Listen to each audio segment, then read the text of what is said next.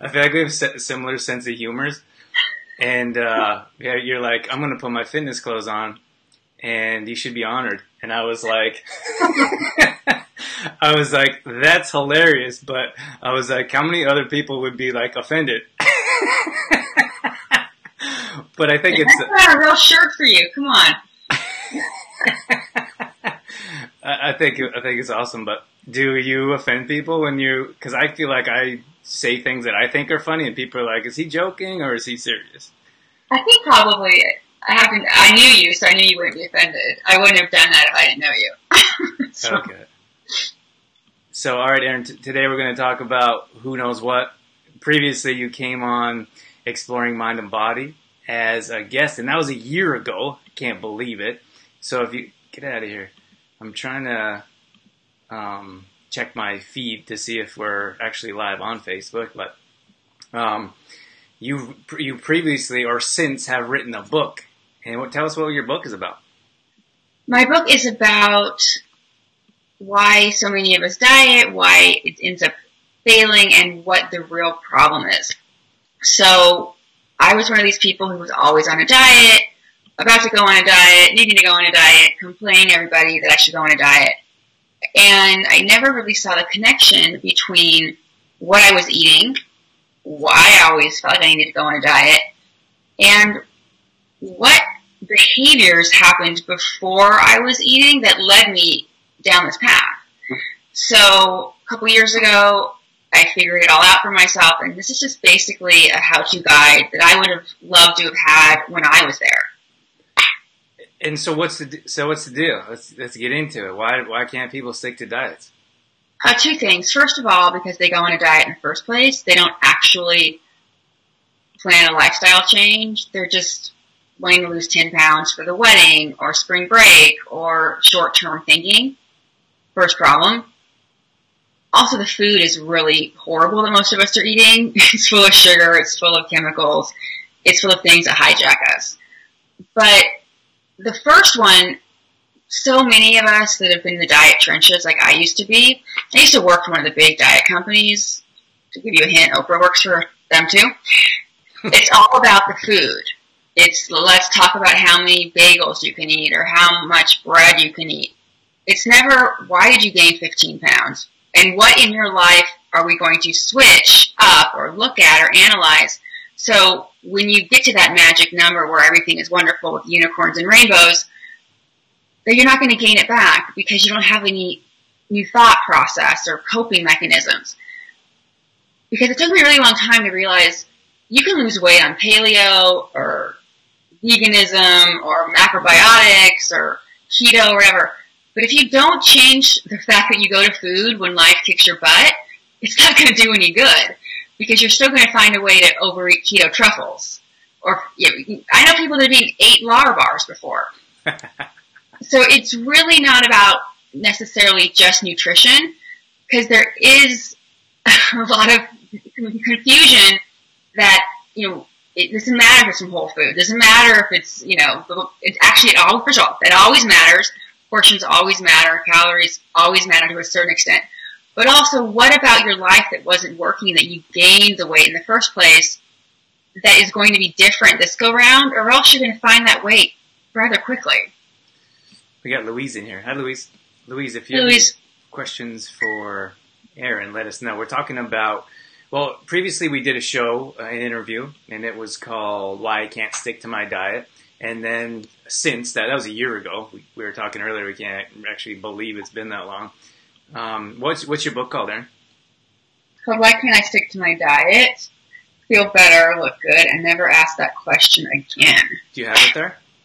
Yeah. Show it to us. Why can't? Awesome. Yeah, we got it. We have a few screens going on right now, so I'm very... That's the one. Okay. Awesome. So you launched this at Christmas time, you said? Yeah, December 18th was the big launch date. So right in time for New Year's resolutions and a lot of press and just a lot of end of the year stuff. So, good things. Okay, so those people, I think it's interesting because when we say we don't count calories, I don't know exactly where you are on the specifics of we teach, but for us, it's like, we don't count calories. We tell you not to step on a scale. We don't do the numbers thing, like don't calculate the numbers. I kind of think that's what you're talking about. But if people are like shocked, and I feel like if you do that and then stop doing that, you don't have the tools. And I'm guessing that's what you were talking about when you were saying like you don't have that. Like, what do you do when you stop counting, or when you stop weighing your food or yourself? Like, what do we do? Is that kind of what you're talking about when you were? Yeah, I'm hoping I'm more clear this time. I'm not saying that you need to become the opposite, that you swing to the other direction.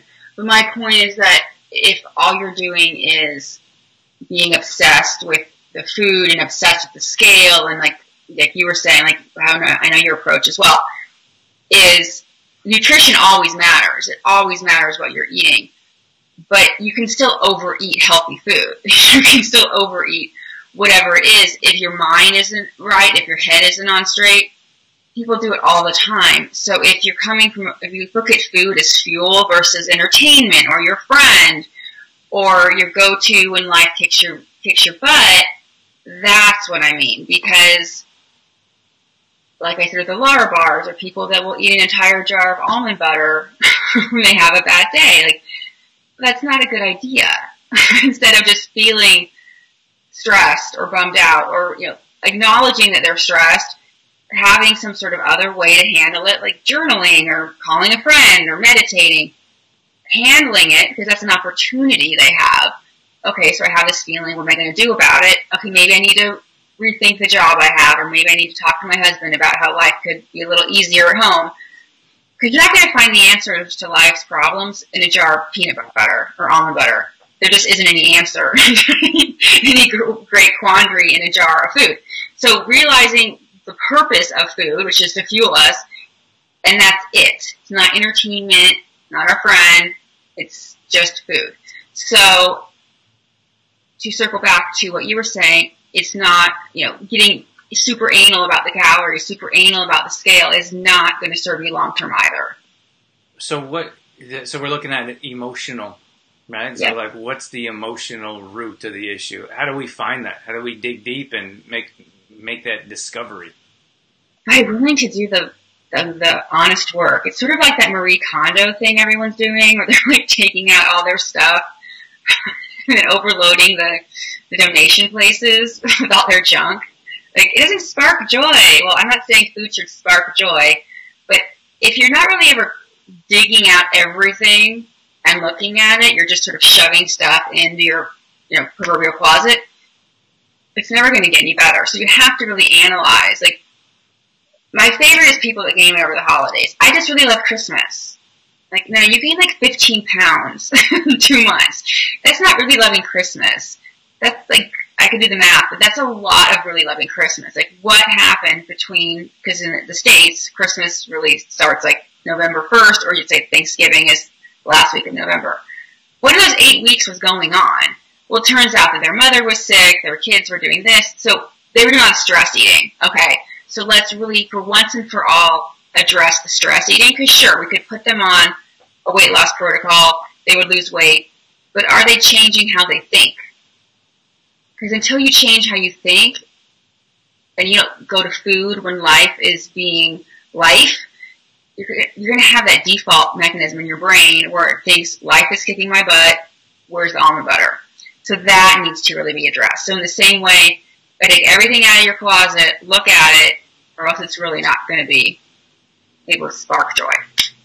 Yeah, it's funny. We say it all the time, like, leading up to Christmas, it's like, it's here. It's not like a week before. You go to the parties, you stay up late, there's the alcoholic beverages, there's the snacks, treats, desserts. And I think that's interesting how you said, like, it's not the 15 pounds that you gained weight. That's not the problem, or whatever it is. The problem is there hasn't been anything addressed internally that causes you to gain weight or eat every snack in front of you every time the 6 months of Christmas comes around. Well, that's the thing that's so amazing, is that with Christmas is I've done it before for people, or just people that follow me, is that Christmas is actually like 6 meals out of 100 so many. So it's like percentage-wise, like 2% of the entire, months of November, December, and like the first week of January. It's the mindset of like it's a free-for-all is what gets people in trouble. Because even if you ate, a little bit extra, those 6 meals, you're not going to gain 15 pounds from that. It's the junk in the break room. It's overdoing it at every party. It's every time you go shopping, you have the giant mocha and the cookie from Starbucks. That's where 15 pounds comes from. What's interesting is I think people they try to pretend that it's not like they didn't overindulge. And then you see someone like after the holidays and you're like, what happened? Yeah, a little worry, a little harsh, yeah. It's bad. So what can we do to look for or address some of these issues that we're talking about? Like how can we find out like what's going on or find a different mechanism other than ample amounts of food that we should be eating or shouldn't be eating? What I've noticed is a really good just metric to see if you're emotionally eating or you're actually hungry is, would you eat chicken and broccoli? Would you eat a grilled chicken breast and broccoli? Because if you will only have ice cream right now, because after talking to your sister-in-law, she aggravates you so much, only ice cream will cut it, emotional. If you just happen to be hungry and you talk to your sister-in-law and you would eat chicken and broccoli, then maybe you're really hungry. But a lot of us, it's like we have to have the sugar, we have to have the, flour, we have to have that crazy thing because it's not really hunger. It's this really bad habit we've gotten into of, I'm stressed out, I think I need this, the dopamine receptors are really excited because something good's going to happen. And here we are. How do we know, like, if we don't know? But if I think we don't know. A really good way that I have clients do it is they take their emotional temperature before, during, and after each time they eat. So, for example, 20 minutes before you eat, how am I feeling physically? How am I feeling emotionally? And it can be things like, I feel fine physically, emotionally, I'm stressed out about work. And then halfway through your meal, you just pause. No one has to even know if you make a big deal about it. Does everything still taste okay? Because sometimes you could be like, what, I'm done. Other times, this is really good, I'm going to keep on going. But giving yourself the 30 to 60 seconds just to acknowledge what's going on, take a breath. All right, I'm going to keep going. And then 20 minutes after you're done eating, checking with yourself again. Did everything digest well? How am I feeling emotionally? Because you could be like, oh my God, why did I eat that? And doing a tailspin. Because if you have huge emotions after you eat, that's also a big warning sign. So ideally, emotions and our food run parallel. But a lot of us, they're just a giant spider web of problems. So that's also a pretty easy way for people to really analyze, like, am I emotionally eating? Do I get really excited when it's time to eat? Do I really look forward to certain restaurants? Because when we're little, like, it's your birthday, we're going to celebrate with this giant cake. And Christmas means whatever your grandma made. So it's really easy that we all got in this habit. But some of us, like I used to, took it way past a level of normalcy where we're having a bad day and that means like 8 bags of candy. Or we see candy and we eat it, it makes us happy. So eliminating as much emotion with food is really the goal. So you wouldn't recommend, like, so what if everyone's going out together and you're like, oh, it's Friday night and we're getting together with friends and you're going to TGI Fridays, you just love their pasta dish. Is there a difference between being excited to go hang out with friends and being excited to have that food? I think it's very different. I mean, if you're going out with friends and you happen to be eating pasta, that's very different than you going out and eating pasta by yourself and getting excited about that. Because ideally, like, the excitement in life is from human beings. It's not from macros, right?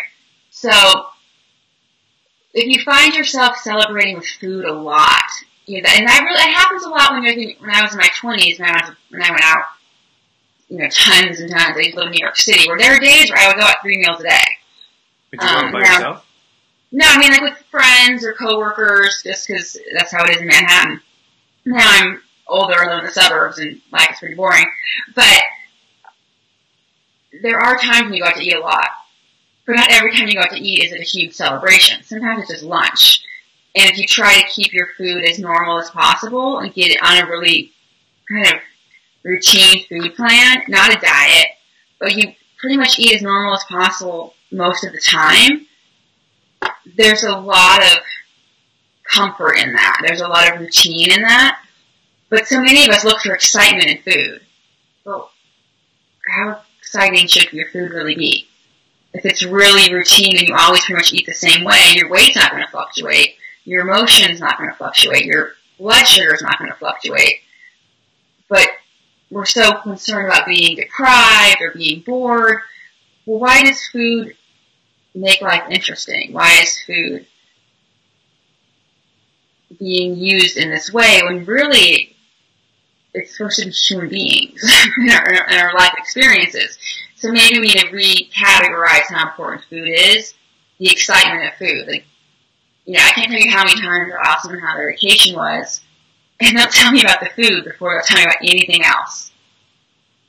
And I think it's so interesting because after, a wedding or a big event, food's the first thing that's gone. You have your pictures, you have your memories, you have your videos now or whatever. But food is, it's gone. But so many of us are just talking about food. Yeah, I feel like some places would be more challenging than others. Like, let's take like New York, for example. I've been there a handful of times. And the kitchens are so small. When we go there, we Airbnb. The kitchens are so small. And one of the places that we rented, in like the food cupboards and cabinets, there were like shoes and clothes. And I was like, oh my gosh. Of course, the spaces are small, but I was like, this is crazy. But it seemed like most places we've been, well, every place we've been, the kitchens were almost never used. So, like, that's part of the culture, I'd imagine. Everyone just goes out to eat. Yeah. And sorry, go on. I was just going to say, like, that must make it more challenging to make healthier decisions or not use food as a crutch to be like, use it as a celebration or use it as whatever you have, like what we're talking about here, I guess. Yeah, no, I remember my first apartment in the city, my husband and I, first of all, we both couldn't be in the kitchen at the same time. And either the door to the fridge could be open or the dishwasher, not both. And we had a pretty decent sized apartment by New York standards.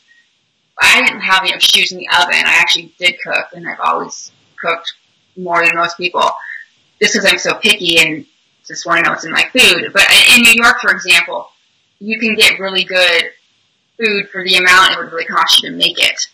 And it's so easy. I'm sure now it's even easier with Uber Eats and all those other services, because you were always able to get takeout. But now with Postmates and Uber Eats and all those other things, anything can be delivered. So, but yeah, I think in most normal places, though, you can't get McDonald's delivered. Nor should you, if you can. So, maybe slightly off topic, that's normal in the city, right? Like, people just don't usually cook. Does everyone mostly go out most of the time? I know people that do cook, but I do think people eat out a lot more in New York because it's just part of how life is. And also because there's so many choices. But, or either go out or I think every restaurant delivers, even the nice ones. Well, it seems like even like the places are so small, and I imagine the population. Like I had the opportunity to live in a bigger city in Germany for 7 months, and it was very similar. So many people, very small places. Now I forget what I was going to say. Oh, I think it's a bit more. It would be more challenging to get everyone to come over, like 10 people, 5 people, to get over to a house instead of just going to a restaurant because there's so small space. Is that right? Exactly. And we had a dining room table, but we didn't have a dining room. We just shoved it in this little area. So I think that's a lot of it too I know people that don't even have, when I lived in New York, they didn't even have a formal place to eat. They're eating on their couch. So, that would get old versus, going to a restaurant where you can sit down and have a nice meal. So that, I believe, is a lot of it too. But I do think people eat out now, I mean, across the board a lot more than they used to, because a lot of people don't know how to cook. They don't plan ahead, which always gets in like the meal prep issue. But what's interesting is everyone loves the Food Network. They're always going to watch like cakes being made and stuff, but nobody can cook. So they're living vicariously through the Food Network. Yeah, I mean, I was watching some guy grocery games show the other day with my kids. I'm like, this is ridiculous. And they're making kind of cool things, like these little tiny shopping carts. But given how most people can't even cook at all, I think it's really strange how everyone wants to watch other people cook. Tell me your favorite chapter. I know it's a tough question because books are like our children. Our favorite what? Favorite chapter of your book, or favorite part that if someone just picked it up to flip through, they had to read. I would say the intro, because it's all about how I used to live, and I think it's very funny because it's about how chaotic my mornings, afternoons, and evenings used to be when my kids were little. Like, the kids are screaming, and my husband's asking about the dry cleaning, and just how my days used to be. I mean, it's not like I look forward to reliving those when I read it, but I think it's just so honest. I think a lot of people aren't very honest with what it's like when you're addicted to sugar. I think they just kind of downplay it. But when you are addicted to sugar, like your head hurts, like everything is really intense, but people always downplay it, like across the board. But I wasn't doing that when I wrote it, so I think I'm always kind of proud of that. What about, like, like we're doing a digestion challenge here coming up, and it's like... Tell me about that. That sounds cool. Well, I like 10, so we're doing 10 days, and we're not like crash course, like detox weekend thing, but we're like, if we had 10 days, and we had a private group, and we showed people how they can improve their digestion in 10 days, then they would know what it's like how do you say? I think a lot of people think it's normal to have bloating every time you eat or indigestion. They totally do. They think it's normal. Like, the amount of people that look at me strange when I say wheat's inflammatory, like, what do you mean? Right. And then the opposite of that, like if you have anti-inflammatory foods that doesn't cause internal issues, then we have the chance or the ability to know what it's like to not always have those issues. But I guess what I want to ask you is with the sugar, like the same with digestion, like a lot of people, like, let's say constipation is a big thing for us, for example. Like a lot of people have constipation or maybe twice a week they have a bowel movement, and we tell them we tell them that that's not normal, and then they're like, what do you mean? Like, how often am I supposed to? So I guess when I compare that to sugar, like, how do we get people to know, like, what you're experiencing that's become your normal isn't normal? I mean, first of all, that digestion challenge sounds amazing. Let me know how I can help, because I definitely want to get my people in on that, because I think the crazy thing is how many people have zero idea about dairy and wheat. They don't understand that you're not supposed to feel bloated, you're not supposed to feel horrible, that your pants are supposed to feel tight after you eat. That's not a good sign. And people don't actually know that when you start chewing, that's supposed to set off a whole chain reaction of your whole GI tract. So you're not supposed to go twice a week. Ideally, the saliva starts, like the dominoes. But, side note. With sugar is, first thing in the morning, you're like, where's my coffee, where's my frappuccino, where's my scone? Because your head is throbbing, and until you get that sugar hit, you are nasty. So it's like a withdrawal period, like... It's like a withdrawal period, pretty much.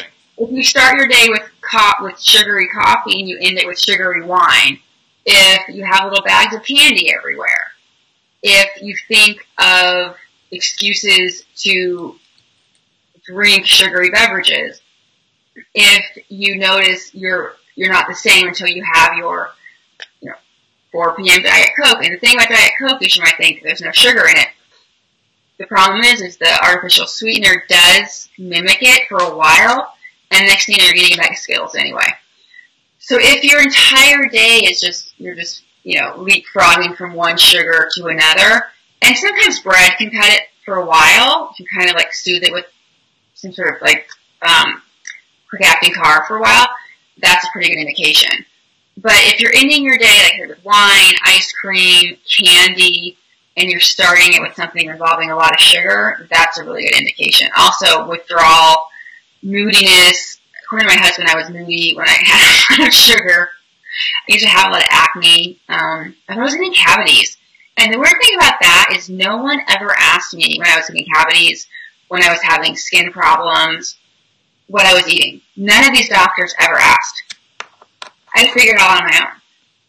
So I think a lot of doctors and dentists have zero education about what we should be eating. It's all, people like you and I who really drill down on nutrition that are aware of, like, there's this stuff called inflammatory foods, because it's a elective for them in medical school. They don't like to take often. Yeah, I heard they have like a couple hours of like nutrition. It's tough for us, like you and I know that doctors, like their goal is to prescribe medication. Like that's what they do. When you go see a doctor, you go there for like a Band-Aid, I would say. You go there for prescription medicine. But I think the majority of people are like, how can I go and get help? But that's not helping. That's not getting to the root of the issue. We need to look at food as fuel, as energy, as our lifeline, and we don't look at food like that. And like that, it drives me a bit crazy. And as imagine anyone in our field, like when, like it's like gospel when the doctor recommends something, that's exactly what you have to do. But if you go to like a nutritionist or someone that knows about food and how it can heal your body, it's like, that sounds like a bit more effort. So I'm going to pass on that. Thanks. Yeah, exactly. No, I mean, when I told my dermatologist how reducing sugar can help your skin, she's like, that makes a lot of sense. Yeah. Or someone I know that they were in the hospital for food poisoning, and I said, did they put you on a probiotic? They're like, no. I'm like, you need to get a probiotic anyway, especially after you have food poisoning, because your whole like flora is going to be off. I mean, don't get me started on antibiotics. So there's a lot of prevention that can be going on that no one ever talks about because there's no real money in prevention. Right. If no one gets sick, what are they going to do all day? Right, and I think that's the bottom line. It's like, unfortunately, it comes to like the education around where the sales is, and like you're going to make much more money prescribing medication than you are prescribing exercise. Like that's unfortunate, but for your book, I don't want to let you go just yet, but where can people find out your book, more details about it? My website is erinwathenwellness.com. It is on sale at Amazon, and it's in Barnes & Noble, and I think that's it as far as like international places. And is there a chapter in your book that's surprising, like another that kind of stands out, and people would be like, "Whoa, I didn't know that," or "Thank heavens, I now know that"? Well, I give a lot of real life examples of how to get out of things you don't want to do involving food. Like, for example, like how to get out of when people hand you cake at kids' birthday parties, or how to get out of it when someone's pushing food at you don't want to eat. Because oftentimes I'll have clients, they're like, well, I had to eat it. My mother made it for me. I'm like, oh, no, you always have a choice. And so here are the 25 ways I get out of things, because that's reality. I can't just have you live in a vacuum and tell you not to ever be around sugar again or be around food that's triggering to you, because that's not the world we live in. And there's always going to be stress. They're not going to stop making ice cream just because you don't want to eat it anymore. What's the one thing you can control? Our actions, our thoughts, right? So how are we going to get those in check? By staying the course. So as long as we have that part down, life and ice cream, they're going to do its thing. I think that's interesting because, like, anywhere we go, like, for us, one of our tips when trying to live a healthier lifestyle, or maybe when people just start to work with us, we tell them, like, you have to let people know. and they don't want to because they've gone through so many fad diets and they haven't worked. But if you're keeping it a secret, you're not doing anyone any good. I think a lot of people find it very challenging to go to family or friends and then be able to say no or be able to stay on track. I think a lot of it, like most things in the execution, if you say, ahead of time, give them notice, maybe you organize something else, versus if you sit there when everyone else is eating pie and lecture them on the dangers of gluten, like nobody wants to be around that person, right? So I think, if everyone else is eating, for example, blueberry pie, and you just have blueberries and you don't act like a miserable person about it, and you don't wag your finger at them, unless they have a problem, they're not going to say anything. So I think so much of it is how you act about it. But I do think planning ahead and telling people, but also, quite frankly, if you're with people you can't tell this to, maybe you shouldn't be going there in the first place. You're in the wrong room? I don't know where you're going, but I'm just saying that's kind of an indication that maybe these aren't your people. Just throwing it out there. I think that kind of reminds me of, if you're the smartest person in the room, you're in the wrong room. Well, that's also one. I think it's the same thing when it comes to food. Like if you go into a room and you feel judged with every nutrition choice you make, probably sit in the wrong room. Yeah, it's interesting because I had this really crazy experience where I went to my client's house for a weekend. I just happened to be in town, trying to stay with her. I was like, all right. And then she's like, well, can I eat in front of you? And I said, okay. She said, yeah, of course. So I went to her house, and I didn't say anything. But right away, her husband's like, just so you know, I don't care what you say. I'm going to eat what I want. And I was like, you're not my client, dude. Like, this has been a very eye-opening conversation. So, and she has a real problem with bread. And he brought home 12 baguettes one night. Who was going to eat all of them? Thank you. Exactly. So she ate half of one in the middle of the night, and she comes and wakes me up. We should talk about it. I was like, oh my God, I'm in food coach hell. This is insanity. So she's like, can we talk about it? I'm like, sure. So we talked about it for like 20 minutes, and then I'm like, I got to go back to sleep. I can't think that well because it's like the middle of the night. Talk about it some more in the morning and, whatever. And then once I get home and started doing like a post-mortem, she said, I was really surprised because when we went out to dinner, you weren't a miserable cow about ordering. You didn't ask them for 14 things on the side, and you didn't, you basically ate what, so you didn't eat all of it, but you ate what was on the menu. And I said, well, because I kind of know, crispy means this, and Béarnaise sauce means that. And I said, because I don't think of the bread basket, because I just didn't know how to navigate a menu.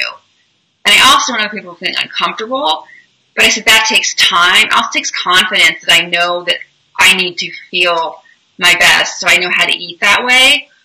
And I don't want to wake up the next morning and remember what I ate the night before because it didn't digest well. So that's how a lot of my choices are made. Because there are many days, and I talk about it in my book, where I wake up and the first thing is like, what did I eat? Because I'm so bloated or gross feeling. And, if I have a client that's like, I don't know what to do when I go on vacation, I'm like, just think about how you want to feel when you walk in the door when you're done.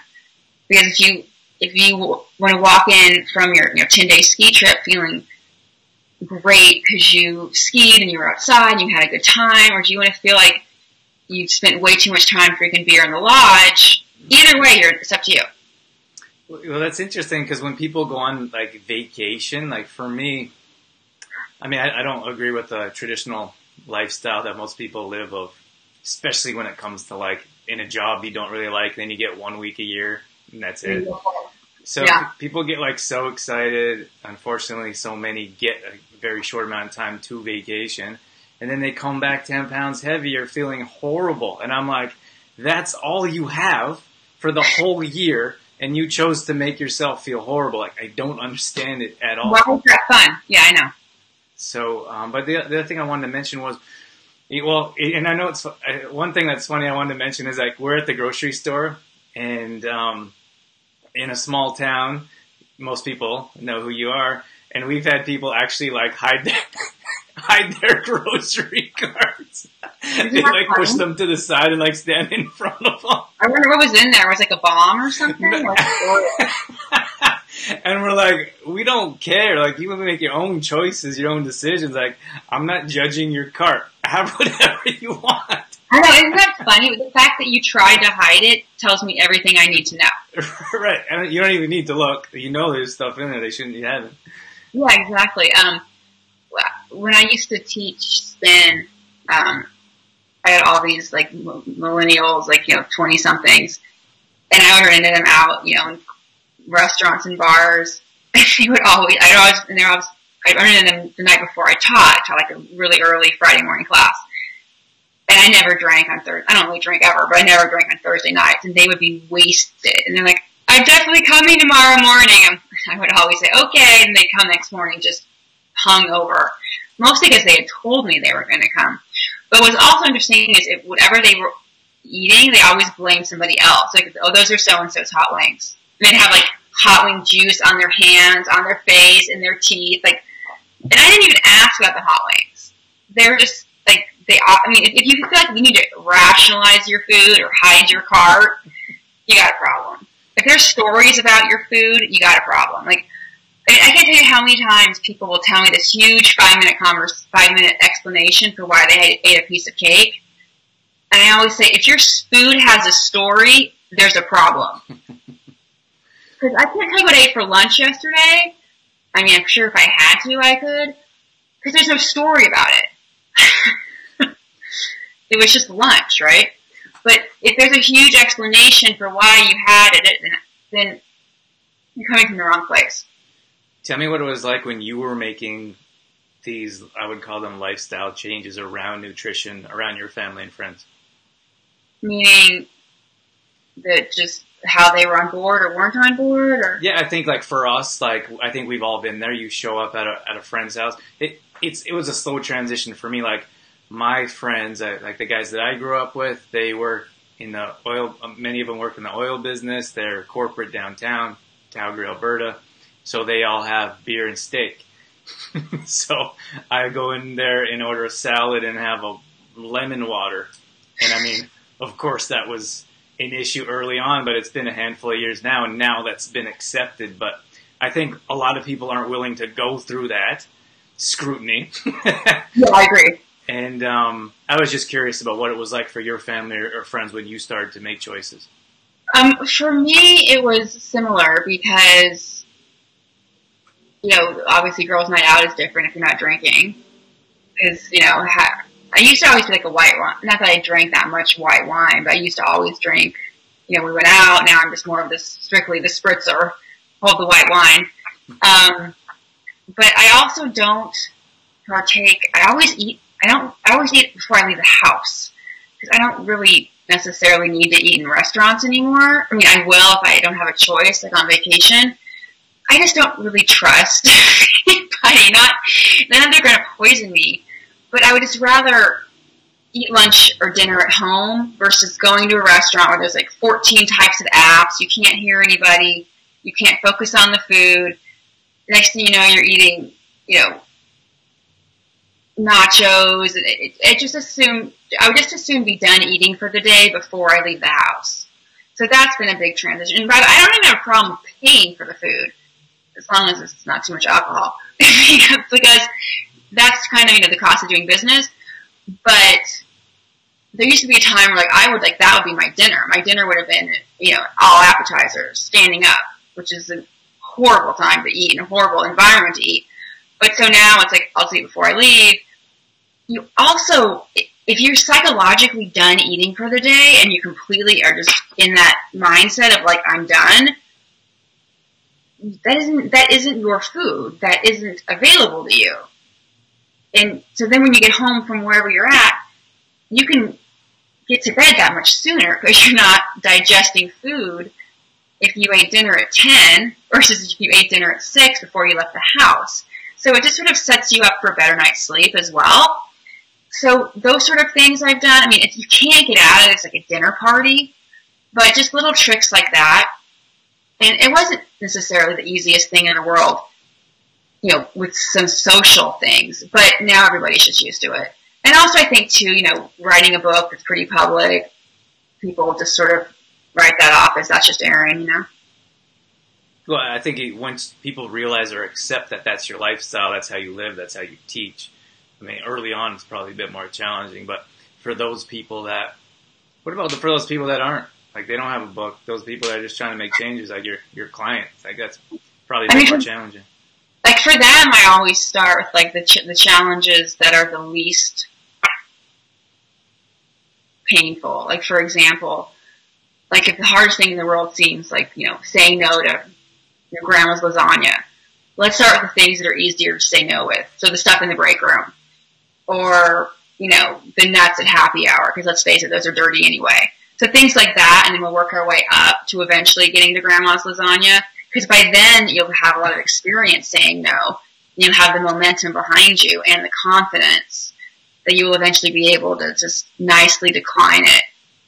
So I think starting with things that you're eating because it's there, you're eating because of a habit, you're eating because you're kind of a little bit lazy sometimes, let's be honest, and not judging it, but just knowing that you're there, and that's okay. Yeah, well, I think it's taking those small progressive steps. Like, everyone wants to watch a TV show and then they're like, oh, grab a garbage bag and throw everything from your fridge into the garbage bag in the pantry. And like, we know that doesn't work. Yeah, I mean, it's very dramatic to do that, but it's also the pendulum's swinging too much. Like, you know, like let's you know, make some small choices. Like, if you're drinking regular soda, let's just every other round drink water. Like, if you're drinking, you know, a lot of alcohol, every other round drink water. I mean, there's ways to do it. Ideally, you just hear me talk once and you're done, right? No, but that's not really how human beings work. So if we were to, you know, analyze what we're eating, and just a lot of things we eat that we don't even really care about, we're just sort of in this kind of lazy place about it. And that's okay, because it's so easy to be lazy. It's so easy to get takeout. It's so easy to do, you know, frozen foods and stuff versus making it yourself. Yeah, like, I suppose it's with anything. Like, we're so used to, like, text message or, like, I mean, no one's going to sit down and write except to our grandma, maybe. Like, who's going to sit down and write a handwritten note when you can send a text in 3 seconds? Well, what's interesting is beginning of the year, one of my resolutions, because my resolution used to always be, like, lose weight, right? For years and years and years, so I always lose weight. Well, I don't have the resolution anymore. So my resolutions now are things like text less. So oftentimes I'll just say to someone, well, I'm getting in the car, can you call me? And like half the time they won't call me. And then I'll text them when I get to wherever, and I'm like, you didn't call. They're like, I didn't think you meant it. I thought it was a joke. I'm like, no, I actually wanted to talk to you. So I will just call people now, and they're always happy when I call them, but anyone younger than like 30 is always like very, like, why are we talking? Yeah. I would rather talk to someone than text if given the choice, but I can't necessarily text you if I'm, you know, walking in the doctor's office. Because, you know, it's like, I think texting is like short, but when people text constantly all day, just call them. You know, I think it's funny is that we used to worry about like how many minutes are on our phone plans. No, who does that now? I know. I was telling my daughter, she's 13, about my long distance phone bill in college. She was like, "What is that?" Like, something we should be very scared of. Right. You know what else I was gonna say? Oh yeah, I'm the same. Like, you know what I've been doing is I don't like to text. Like, it's not really my thing. I try to avoid the phone in most situations. I'll use email or messenger, but I've been using voice. You know, you can use the voice message. I love those. Yeah, those are cool. Yeah, so I'll use that. Like, and sometimes I'll like sit there and type, and I'm like, yeah, I don't want to text. Like, I just don't want to do it. Hit it. Yeah. But at least they're hearing your voice, and you can tell like sarcasm that you and I like. So you can tell, like, I'm going to put on a shirt for you because you're special. You know, that kind of thing. Versus, wait, is she kidding? And you know what? I think it's crazy. Like, maybe a bit off topic here, but I think it's crazy. Like, how there's so many like relationships damaged from miscommunication or like not understanding one another or being short. And like, I feel like communicating or even sitting down across from someone is like a lost art to have a conversation or communicating properly. I absolutely agree. I'm picking on millennials again, but the other day I was encountering a couple, and there were these two sisters, and they were sitting next to each other in a coffee booth, texting, having coffee with each other. I'm like, what the heck is going on? Do you think they're texting each other? I have no idea what they were doing, but it was like, what are you doing? So my daughter, I always tell her I don't want to see her phone. She can text in her room, but if she comes downstairs, I don't want to see it. Just I think it's rude to come down and like where everyone's like interacting as a family and be like texting. Oh my God, yeah. I can't even fathom like what it'd be like a parent in this day and age. Like I feel like a grandpa talking about this, but like when we go to a coffee shop, you see like a younger group of individuals, 5 of them sitting there. Not one of them are talking to each other. And I'm like, yeah. And like, why you guys go out together? Just go out alone. Like, why are you there together? Well, the thing too is like, so about that is when I pick up my daughter from a sleepover and I'll say, what'd you do? And she's, oh, we just FaceTime boys. I'm thinking, when I was your age, we snuck out. You're probably happy that they're only FaceTime. No, but I'm saying, but for me, it's like we had to sneak out, we had to hide our tracks, we had to like, all the stuff that we had to do that they just like FaceTime, like it's so easy. But it's also, I think, kind of lazy, like because they don't necessarily see the need to be in the same room together as often, because they can see each other, they can hear each other's voice, but it's not the same thing. And again, maybe just old school, but I would rather be in someone's like vibe than not. I think it's valuable. Well, for us, we used to we would go and knock on like all the kids in the neighborhood. We would go and knock on their door and be like, who wants to come to the park and play football or hockey with a tennis ball in the park? Like we would do that. And I think like for now, it's almost sad. We go like in our neighborhood, you visit a couple of different parks, always empty, or other parks as well. But you wouldn't go knock on someone's door. That'd be a crazy idea. You would text them to see if they're around. And if they're around, you probably wouldn't go over. You would just like snap. Yeah. No, because my son, he's 10 and he has a headphone and they're whatever. Yeah, everything is prearranged. There's no organic just interacting anymore as far as I can tell. It's all electronic. But when I used to teach Pilates, because I'm a classical Pilates teacher as well, we had to add this whole line of movement because so many people have forward head syndrome from computers and driving and texting. Because when Joe Pilates invented Pilates, most people weren't like this all day. So, everyone needs to open up and just expand their chest, and their neck is all jacked. But especially teenagers, because they're texting, and even though it doesn't seem like that dramatic of a movement, over time, and also the shoulders are hunched. So you really have to get them to open up their chest, but they don't think about that. They really don't. No. You know what I wanted to do is I've always thought about this, like, doing this graphic, and I'm not like a graphic artist by any means, but getting someone to put them together, like, like cavemen were like hunched over like this. So then, like, slowly we got to be like this. And then now we're the text. Yeah. Now we're going back to this. No, I agree. I think that's a very the caveman, exactly. I think it's really weird because I'll be with my daughter, like we'll be in the car, and I'll like we a lull in the conversation, and she's watching a YouTube video where they're decorating cakes. I'm like, really? You get 30 seconds, you were that bored, you had to just watch someone. You know what the difference is here? I can tell the difference between Canada. I'm in LA right now. I spend time back and forth. And in Canada, we don't have unlimited data yet. Oh, yeah. So it's not quite so bad, but here it's like madness. Like the Uber driver was watching a TED Talk. And I was like, first of all, drive. And second of all, how are you streaming that? Because, we would run out of data in like an hour. Yeah, your data would be eaten up for the month, yeah. So I just think it's funny. It's like it's much worse here because it's unlimited, but you see everyone doing it much more often here. Oh, I agree. I think that's probably a lot of it because, like, to circle back to the long distance phone bill, I mean, I remember there was a girl in college who would call her friend, and every day they would watch a soap opera together that was on during the day. And her phone bill was like hundreds and hundreds of dollars. Calling during the day for an hour? Crazy? Yeah. But now no one thinks about, like, long distance phone calls, and, you know, it's just no one, like, the kids don't think about it. But I do think unlimited data is not necessarily always a good thing because you have Uber drivers watching TED Talks when they're supposed to be driving you somewhere. and kids watching videos about cooking when you pause to, like, stop at a stoplight.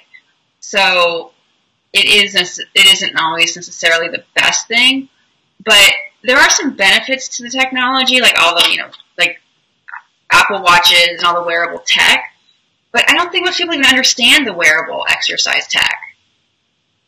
That's a great point. I don't know anyone that is like, besides like business people that have like developed them or like try to use them for their clients. I don't know any individual that's like, oh, I got this new app I'm using on my Apple Watch. So, I mean, I go to Orange Theory, which is all about the tech, which doesn't even, if you're in really good shape, like I am, the tech doesn't work because I recover too quickly, and then when I go back up, it's just always like this. Their baseline person isn't in that great of a shape, so the tech is for average. I think a lot of the tech, well, I mean, it makes sense, right? Who's their average customer? Who's their average person? You know, but I think a lot of the wearable tech is great, but it isn't everything. So, Erin, tell us one more time. I know, like, I could probably talk to you all day. I want to respect your time as well. Tell us one more time before we wrap things up where they can get your book or maybe more details about yourself. Sure. Erin Wathen Wellness. That's my Instagram handle. That's also my website. And my book is it's on Amazon. You can get it on your Kindle. It's at Barnes & Noble if you're old school and want the actual tactile book. Awesome. Thanks so much, Erin. I appreciate you coming on. We'll link this to, we'll put the show note, or sorry, we're going to put this on YouTube. Our YouTube channel is youtube.com/trueformlife. We're going on Instagram right now. Hey, guys. We'll put that up on Instagram. And then I'm actually going to put this on LinkedIn. I've been doing some more work on LinkedIn. So Sure. I will for sure. Thanks so much, Erin. I appreciate it. Bye. See you, Instagrammers. Thanks for watching. So are you in LA?